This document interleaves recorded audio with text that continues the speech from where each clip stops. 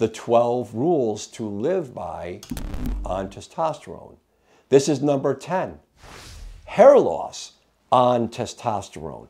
This is going to be a huge, ginormous video for so many people, because when I talk to men that are considering taking testosterone, I could tell you that so many men will say to me, "Doc, the hair loss is a deal killer."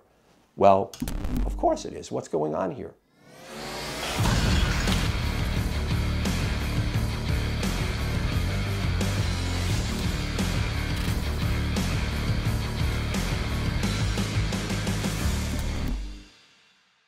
The pathophysiology of hair loss for people, including women, where does it come from?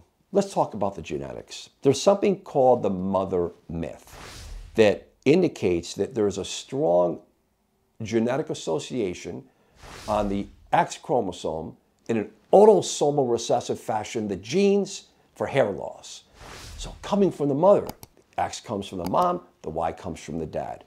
But however, it's so multifactorial, the genetics, because you could also see studies supporting that you could look at the father's line of genes and that there's hair loss there. It's obviously not running specifically through the Y chromosome, but other chromosomes and other genes. But I wanted to make sure I include this cool science for you guys as we start this discussion. Hair loss is a multifactorial situation for millions and millions of both men and women in the world. Let's talk about the most common factors.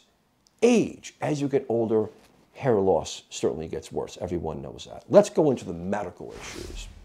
Medically, what happens? If you have thyroid disease, dermatologic disease, that's why dermatologists are experts in the hair. Rheumatologic disease, rheumatologic autoimmune disease. And then, of course, anxiety and depression, the interplay here.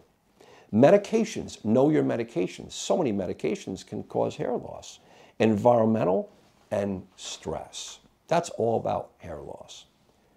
Generally, let's talk about hair loss on testosterone. Male pattern balding, you're on testosterone, you're concerned for hair loss, what's going on? We have to go right to DHT, dihydrotestosterone. Testosterone is going to convert via an enzyme, 5-alpha reductase, into different degrees of DHT, dihydrotestosterone. The physiology or pathophysiology of DHT is found in the skin, obviously the hair follicle is part of the skin, in the prostate, and the central nervous system. DHT itself is thought to weaken and to shrink the size of the hair follicle, leading to hair loss. It's classically seen in the sensitive areas of the scalp for male pattern balding, the sides, the front, and the apex. How do I limit hair loss on TRT? Hey guys, quick pause here. If you're watching this video, odds are you're concerned about your testosterone levels. That's where the sponsor of this video comes in. Let'sGetChecked.com. Let's Get Checked makes professional health testing easy by letting you get tested without having to visit a healthcare provider. Choose your test online, like one of their testosterone panels, and it will be delivered to you in discreet packaging with next day delivery.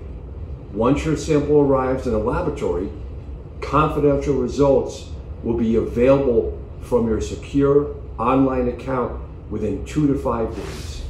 See my link in the description for more details and discount code.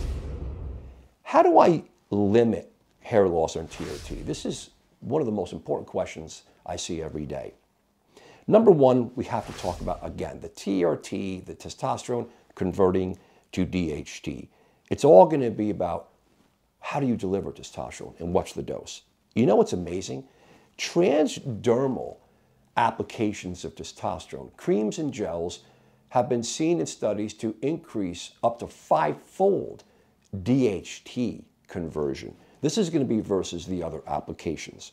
So in my opinion, again, microdosing small esters of testosterone, cypionate and enanthate, and if you're outside America, you got Sustanon 250.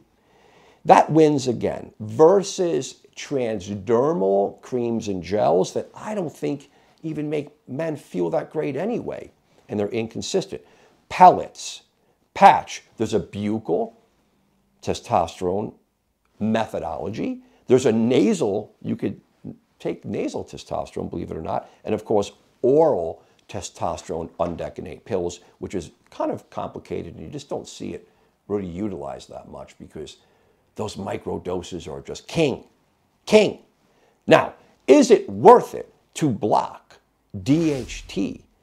What's going to go on? Most importantly, it's going to be when you modulate and block DHT, it's going to affect your central nervous system, leading to fatigue, anxiety, depression, and most importantly, loss of libido. Doc, I lost my mojo. I'm on testosterone. That's why I'm on testosterone. Now I'm losing the effect.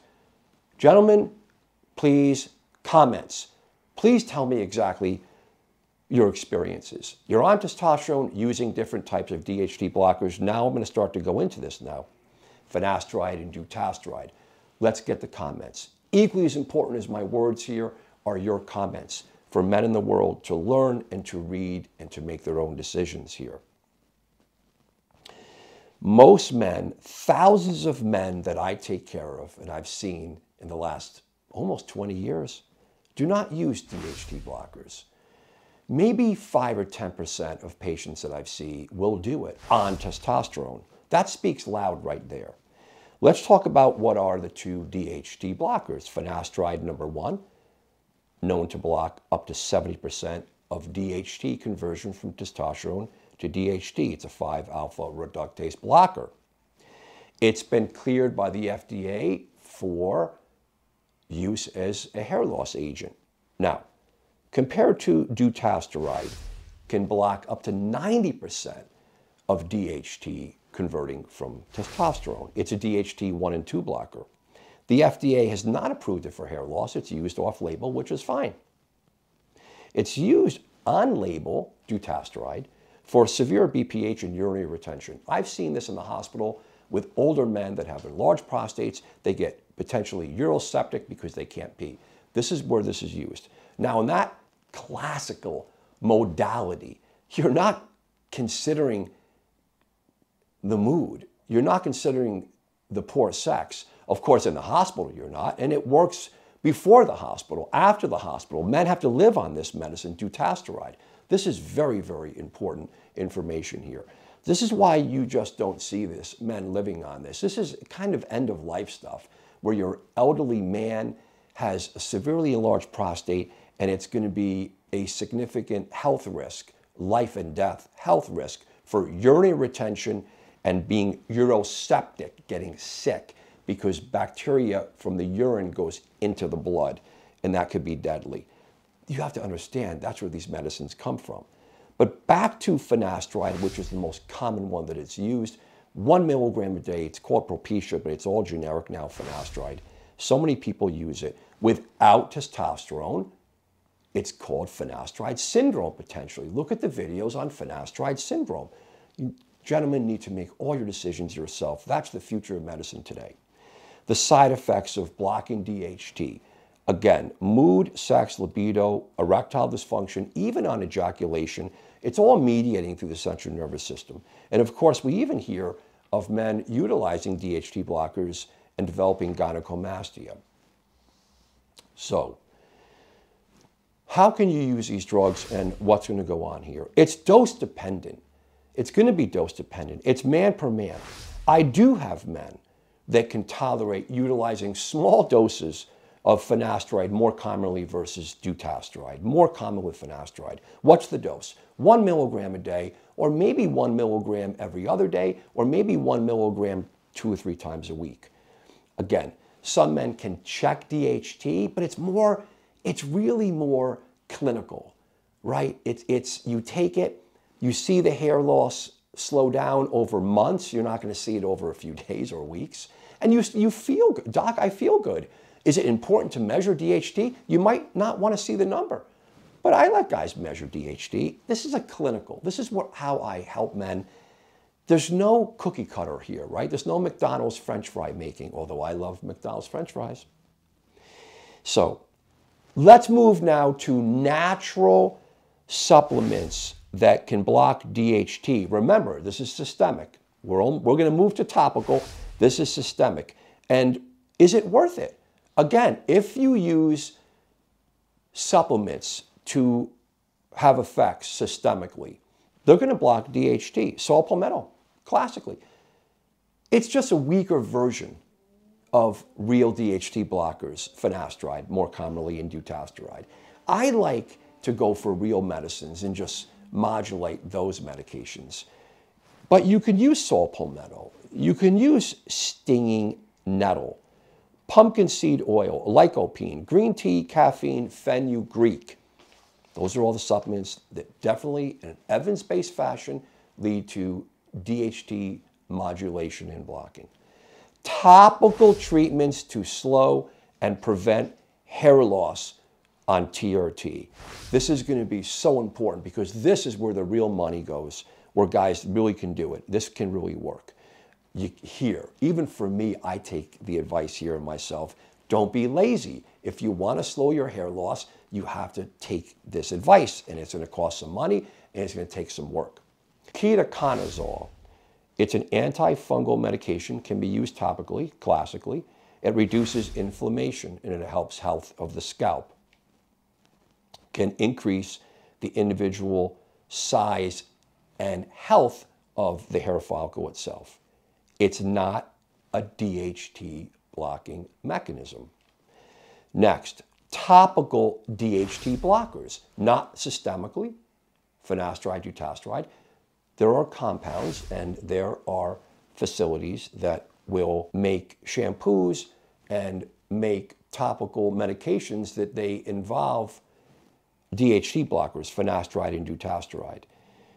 Classically and hypothetically, less systemic effects. So less effect on the mood, the sex, and the fatigue than systemic blockers. Again, this does work. It can be topically applied. What else do we have? Topical minoxidil. Mechanism of action of minoxidil, very interesting, vasodilator.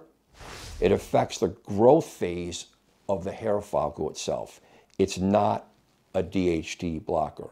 What else do we have in addition to these real medicines that are DHT blockers? These are supplements. Saw palmetto locally, pumpkin seed, even in my research found, and I've seen by my research from the patients and the men that tell me all these things, that's where I learned most of my information from you guys, from my thousands of patients over the years. Melatonin cream. Melatonin, very interesting. Central nervous system derived hormone. Everyone has it. Take it for sleep. It can actually work. There are side effects. You take too much, you can get groggy in the morning like anything else, like a sleep medication, and certain people can get depressed on it, so you want to be careful. But topical melatonin has mechanisms for health of hair.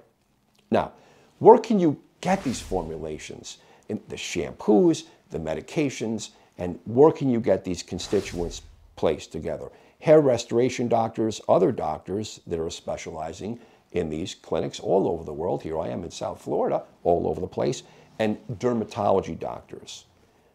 Last but not least, other non-medical techniques to maintain or slow down hair loss while you're on testosterone. Let's go right off onto the top. Massage. Massaging with or without medications or the supplements that we just talked about increases the thickness and strengthens the hair. Supplements. Systemic supplements now. We talked about systemic mediation of DHT blockers, finasteride and dutasteride. What about supplements that are not mediating through DHT? We talked about some supplements that do. Biotin, iron. Now, if you're on testosterone, what do I talk about all the time? Androgen-induced erythrocytosis, where you could have too much iron because you're getting iron overload because of the genetic interplay for the heredity for maintaining and taking in too much iron and building up too much red blood cells. I have a whole playlist on this. This is going to be very important. So you don't want to just take too much iron at the same time when you have too much buildup of red blood cells because you're on testosterone. This is where you guys, I love helping you guys with this, to put it all together. What other supplements, though, can be healthy for the hair? Onion juice, zinc, selenium, green tea, amino acids like cysteine, L-lysine. Not to mention, there's a whole host of other supplements that are taken just in a healthy sense and a great diet, even exercise, increase wellness of the hair. Platelet-rich plasma injections. I have to bring this to you guys. This is amazing. With the growth factors, PRP, they do it for the shoulder, the joint. They even do it for the hair. It works. Absolutely amazing. I've seen it. You go to a great facility, obviously they have to know how to do it because they're taking your blood, they're preparing your blood, and then they're going to inject it back into your body, in your joint itself. Better be a good orthopedic surgeon, in my opinion. Or in the hair, it's going to be someone who really understands the safe ways to do it so you don't get an infection. And it's going to be potentially painful. So also, in the end, seeing a hair restoration doctor or a doctor that's a dermatologist with the hair and considering a hair transplant in the end, and all the above. So thank you so much. I really hope this helps. I hope this was a very thorough review of everything relating to testosterone and hair loss. But again, the comments in these videos are so important. So open them all up. I want this video to be spread all over the world for men that are considering or on testosterone, even steroids, and hair loss is important to them, which I think it is for all of us. At a certain point, men just kind of give up or give out, which is not bad, and they say, you know, doc, it is what it is. I have hair loss before testosterone. I'm okay, I'm sexy enough, and I feel great about myself. So in the end of the day, you got to love yourself for everything you're about and just keep kicking ass. Thank you so much, guys. I really hope this video helps everyone.